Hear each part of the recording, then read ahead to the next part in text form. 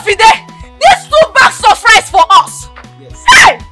This is my Christmas gift for you and your children. And that's not all.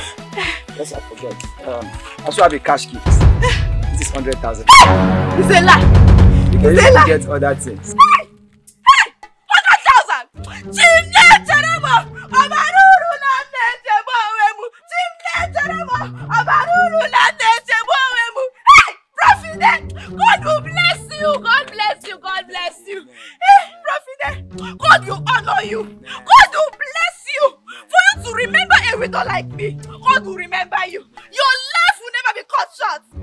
All this for us. Hey! Chinedu, Ada, go greet your uncle! Greet your uncle! You're welcome, eh? Hey! Hey! Profide, God bless you! God bless you! God bless you! Hey! Chimo! See now, what did you see? Hey! All this for us! Hello. Greetings. I am Prophet Silas, the prophet of truth and justice. Sir, if I'm not mistaken, you are Fidelis Honor. Yes. How did you know my name? Have we met before? No. The Spirit of God revealed your name as I was walking towards your direction. And if I'm not also mistaken, your only son is in the hospital as we speak. Yes, you're correct. You people have taken him to different hospitals to save his life. Exactly.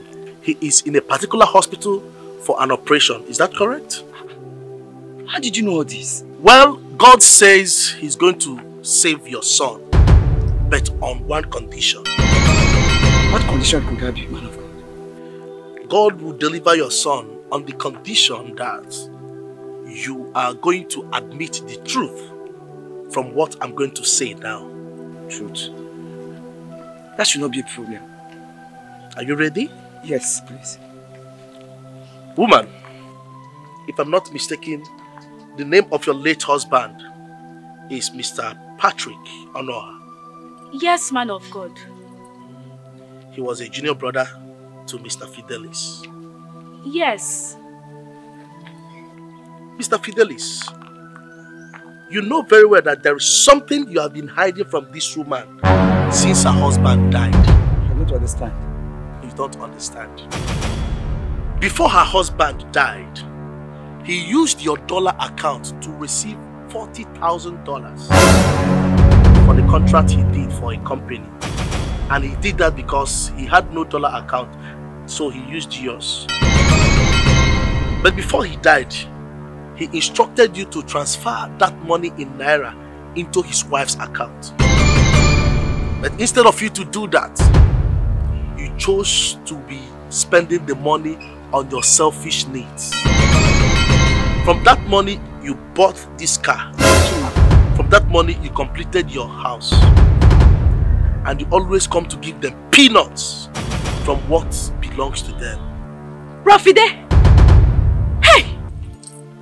God said I should tell you, you should give them back what belonged to them.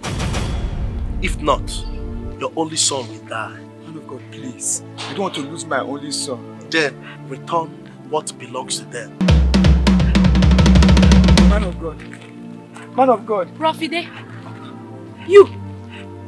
Profide! So you're this wicked! Here's our money.